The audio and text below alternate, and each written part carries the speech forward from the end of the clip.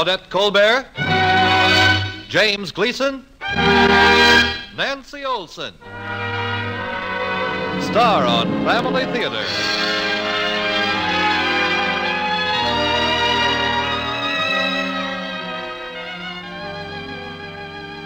The Mutual Broadcasting System, in cooperation with Family Theater Incorporated, presents Night Elevator, starring James Gleason and Nancy Olson.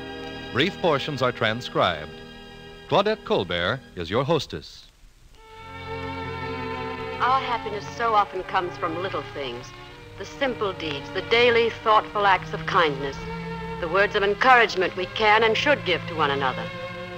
Those things mean so much, especially at home, where appreciation and gratitude may often be forgotten because it is home, and we just take for granted the kindness and encouragement that is given. It's sad to see a home where words of thanks are forgotten, or where there is distrust or quarreling, because home was meant to be the happiest place in the world. It can be with God's help. It will be if it has the practice of daily family prayer. The family that remembers to thank God each day in prayer will never be unappreciative of each other. Yes, the family that prays together stays together. Claudette Colbert will return following our Family Theater story, Night Elevator, starring Jimmy Gleason and Nancy Olson.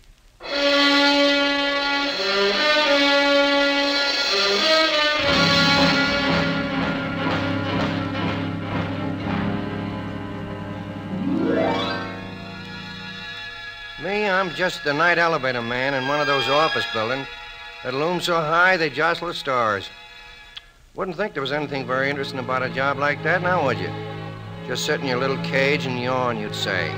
Or go up and down, until you're dizzy from watching the dark, deserted corridors whiz by. Well, you're right. Then again, sometimes you're wrong.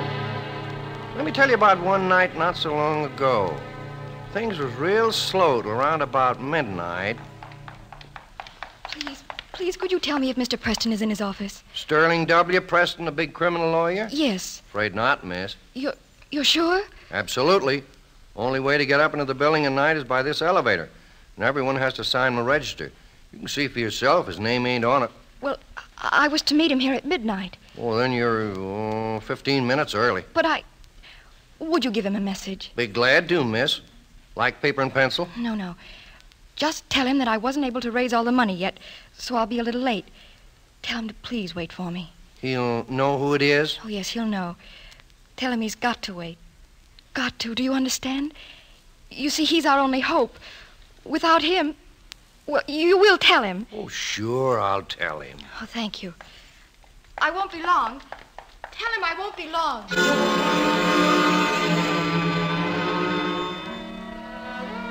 The most interesting thing to read I've ever known is a human face. Maybe that's why this girl, whose name I didn't even know, left me feeling sort of sad. It was such a young, wholesome face to be so full of fear, I guess you'd call it. I was thinking about this when I heard footsteps again. But it wasn't Mr. Preston, the lawyer. It was Alex, the janitor. Please, if you will take me up to my floor, Brownie, quick. Sure. You're so late, Alex. Thought you was sick. No, not me. My wife, Lena, she is sick in the hospital. Oh, that's so? Yeah. She's going to have a baby. Oh, well, congratulations, Alex. Don't forget the cigars. All the time since I finished work last night, I sat in the little room in the hospital, waiting. Sure, yeah. Brownie, you know what? 15 years we are married. And always Lena prays for a baby. And now? Oh, now it'll be okay. I know lots of cases like... Yeah. But with my Lena, it is different. The first time she goes to the doctor, he tells her right away she will have trouble. Oh. But Lena, she says, oh, do not worry, Alex. God knows better than the doctor. After 15 years, God has answered. Your floor, Alex. Oh, yeah, my floor. If you ask me, though, you ain't in any condition to work. You know, it ain't too late yet to get a sub. No, this way is better. This way, Waiting at the hospital, it is very bad. Yeah, and my sister, she stays there. She will come here to tell me right away when something happens. I'll be looking for her. Oh, you are very good, Brownie. No, I must go quick. I must clean the offices.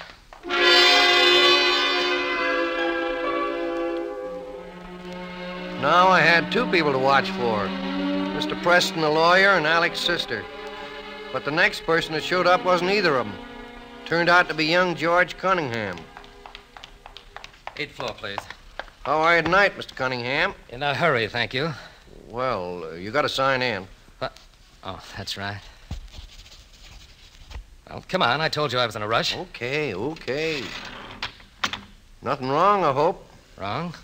I mean, bring you down here at this time of night. You act kind of upset, too. No, just something I have to take care of. Oh. Long time since I seen your father, too. How's he been? He's not my father. He's my stepfather. And did anyone ever tell you that you talk too much? Well, Here's your floor, Mr. Cunningham.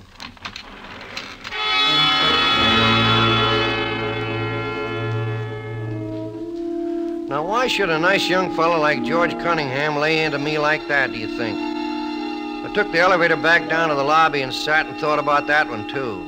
Not for long. Brownie, has anyone asked for me? Sure thing, Mr. Preston. She left a message. Oh, now don't tell me. Let me guess.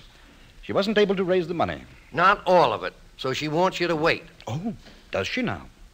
Well, unfortunately, that doesn't fit in with my own inclinations. But she said she'd be right back with the money. Shall I tell you something, Brownie?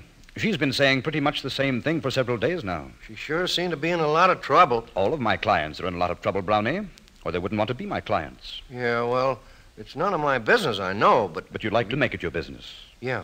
Well, Brownie, I am more than happy to indulge your wish. Does the name Clyde Fields mean anything to you? Clyde Fields? Well, sure, he's the kid that claims he was framed on that murder rap. Oh, what you could do on a quiz program. And he's coming up for trial in the morning. Well, give this man a trip to the moon. Right again. Well, I didn't think he had much chance, but with you handling the case, Mr. Preston... Wrong. I am not handling the case. No? No. You see, Brownie, I had originally intended to take off in the morning for a South American cruise. Well, there no longer exists any reason for canceling this delightful plan. Oh, but you can't mean that. On the contrary, my friend. I was never more in earnest. I've been promising myself this cruise for several years. To simmer on the white sands of Copacabana Beach in Rio. But who'll defend Clyde Fields? Oh, well, there are any number of excellent attorneys available at a graduated scale of fees. And the public defender, moreover, offers his services without charge. Oh, look, Mr. Preston, you know there ain't another lawyer in this state that can hold a candle to you. Well, perhaps not a very big candle. Well, then how can you even consider going off on a pleasure cruise? A man's life is at stake. Men's lives are always at stake, Brownie. There will be plenty of others when I return. But Clyde Fields, I don't see how you can talk that way. That, my dear Brownie, is because you happen to be a sentimentalist. A sentimentalist? Well, if you mean by that I like to help a guy when he needs help, I guess I am. Ain't everybody? Well, Brownie, there isn't 1 cubic centimeter of sentiment in me. Not anymore. It's my greatest vanity. But I hadn't intended such a lengthy discourse. Brownie, when Clyde Fields' anguished sweetheart arrives, you must tell her that... Look, maybe that's... Oh, no. Please. I am looking for Alex, the janitor. His sister, huh? Yeah. Will you tell him, please? Come on. You can tell him yourself. Oh, thank you. Say, Mr. Preston, why don't you come along? Just for the ride. Sorry, I'm leaving. You said you wasn't a sentimentalist. So? I'd like to see you prove it. Come on. Very well. It is very kind of you to take me to Alex. How is she?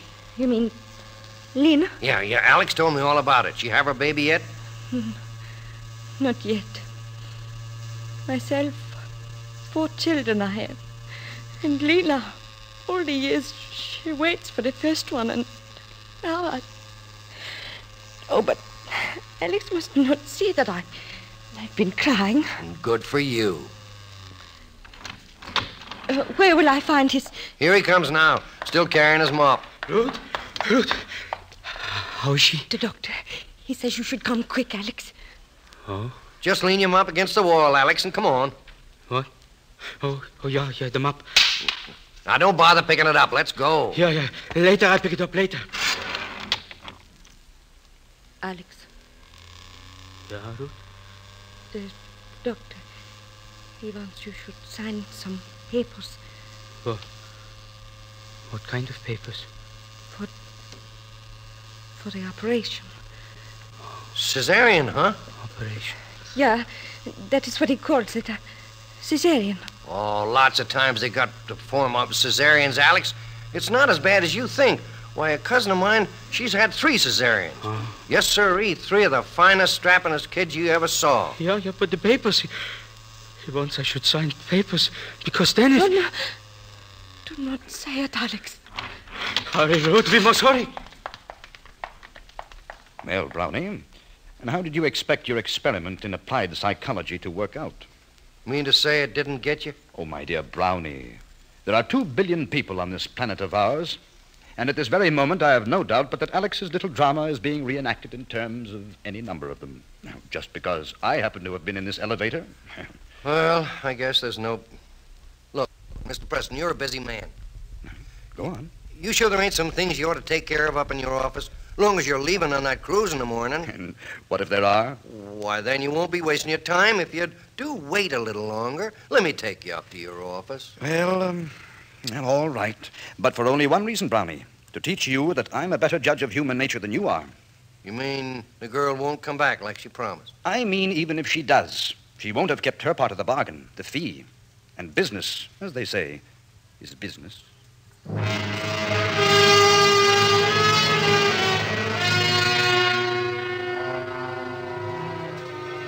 Well, I took him up and then come back down. It was getting long about time to open my lunch pail. But I just didn't feel hungry. Like Mr. Preston said, I am sentimental, I guess. So I just sat there waiting. Finally heard footsteps. I say, Brownie, my boy hasn't been around tonight, has he? Well, yes, Mr. Cunningham, he's in your office right now. Quick, take me up. Well, if you'll just sign a sheet. Oh, yes, but hurry. We should tell you, boy, for me, Mr. Cunningham, I didn't mean to be gabby.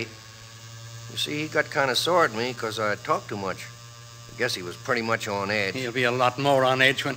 How long has he been up there? About half an hour. But he didn't come down. You're positive about that? Well, you know yourself, Mr. Cunningham, there's no way to get in and out of the building at night except this elevator. Say, you ain't maybe afraid... You do talk too much, Brownie. Yeah, yes, sir. Brownie. Huh? Don't make any more noise, and you absolutely have to in letting me off. I don't want to give him warning.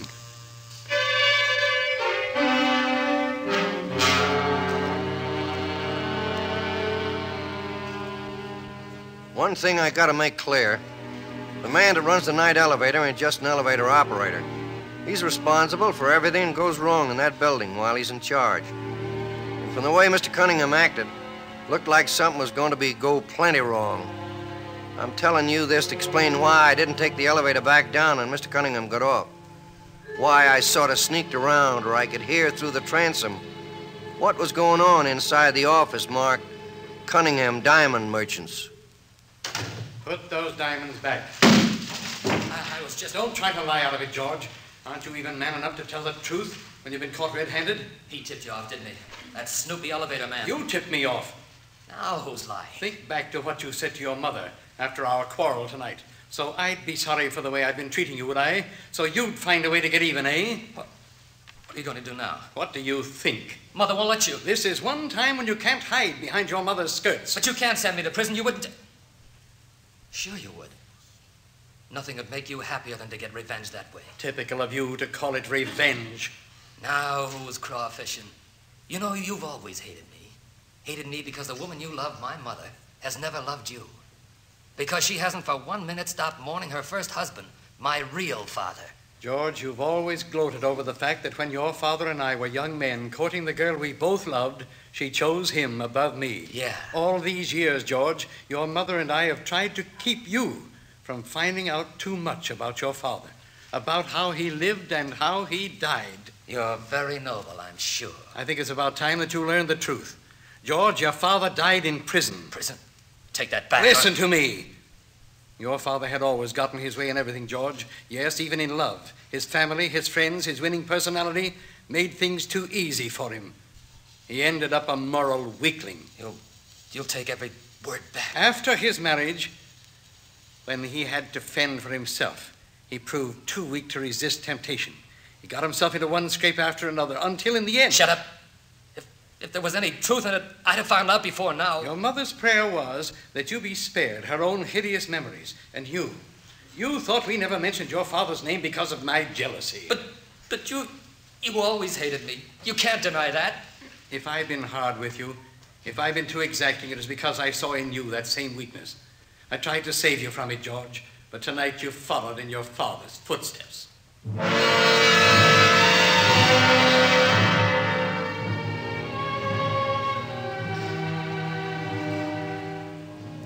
By that time, I'd heard enough.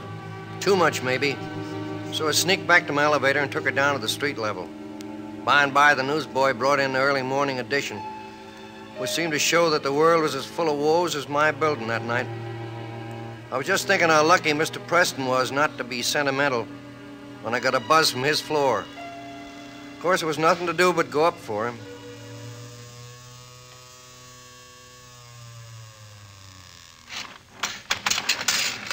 Well, Brownie, do you concede? It's after 1 o'clock, and she still hasn't come, thereby proving again that truth is always with the realist. You may take me down. Okay. Quite a write-up about this Clyde Fields in the early morning edition. Care to read it? No. Seems he wouldn't have been anywhere near the fight if he hadn't tried to help out a friend. Well, the more fool he. A friend isn't helping him make it possible to defend himself, is he?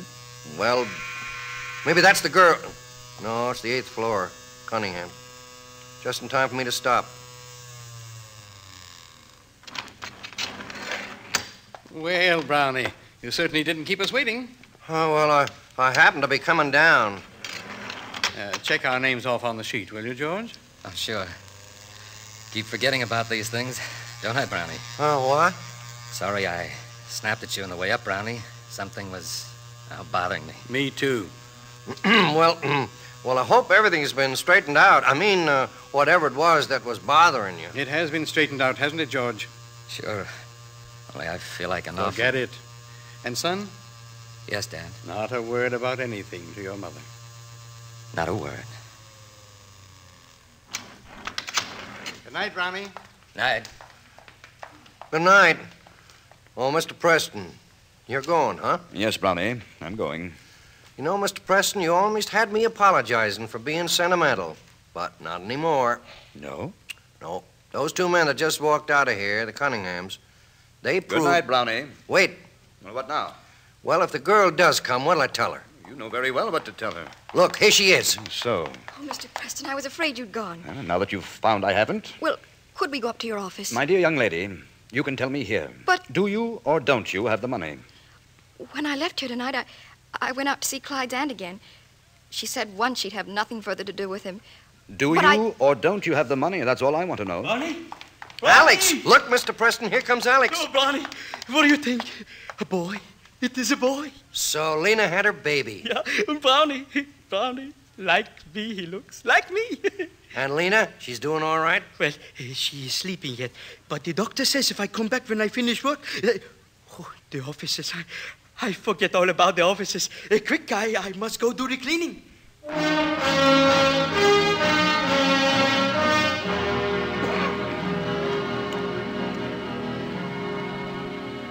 I took Alex up to his floor, feeling so good about the whole thing. Almost forgot about the girl in the lobby.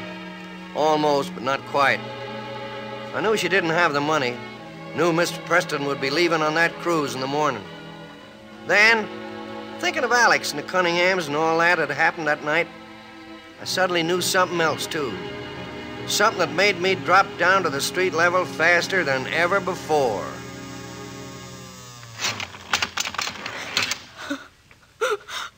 Please, Mr. Preston, please. You're the only one who can save him. You can't let him go to his death. Oh, how many times have I been told that? Yes, and how many times have I given in to such tearful pleas?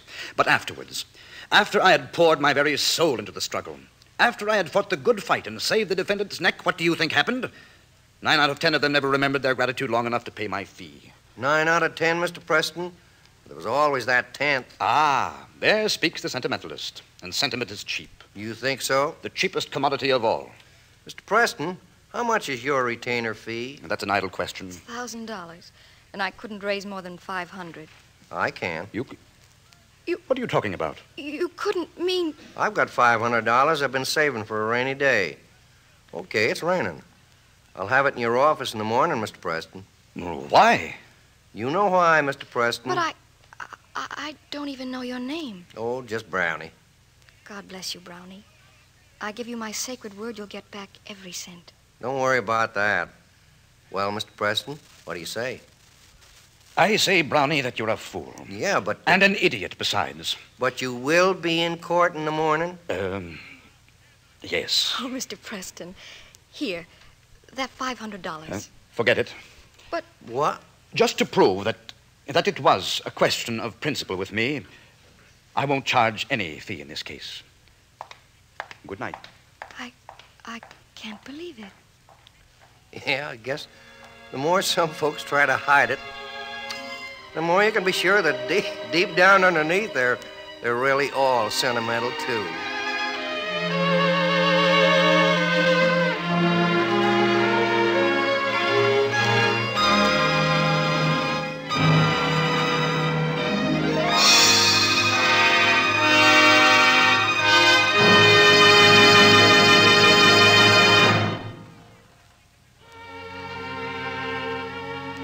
This is Claudette Colbert again. You know, as I listened to this week's family theater story, I couldn't help but think how often we belittle the good and noble things in life by calling them sentimental. Helping a person in need is not sentimentality. It is the charity that our Lord commanded us to practice when He told us to love our neighbors as ourselves. Praying to God for help is not sentimentality. It's merely admitting that we need divine help and depend upon it in meeting our daily problems. Praying together as a family is not sentimentality. It is a practice which will bind families together in love and understanding. Try family prayer in your home. You'll discover what so many families have always known, a very simple fact. The family that prays together stays together. Thank you for being with us, and God bless you.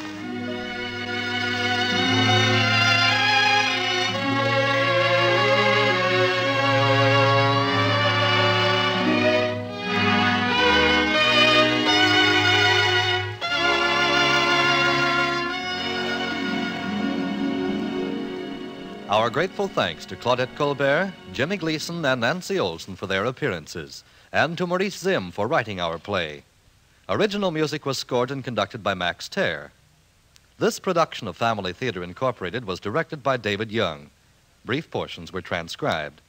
The supporting cast included Jack Crucian, Bill Lally, John Daner, Virginia Gregg, and Norman Field. Next week, our Family Theater star will be Miss Ethel Barrymore in a special Holy Week presentation, The Dramatic Narration of the Passion. This series of the Family Theater broadcasts is made possible by the thousands of you who felt the need for this kind of program, and by the Mutual Broadcasting System, which has responded to this need. Be with us next week at the same time when Miss Ethel Barrymore will star on Family Theater. Your announcer, Merrill Ross. This is the Mutual Broadcasting System.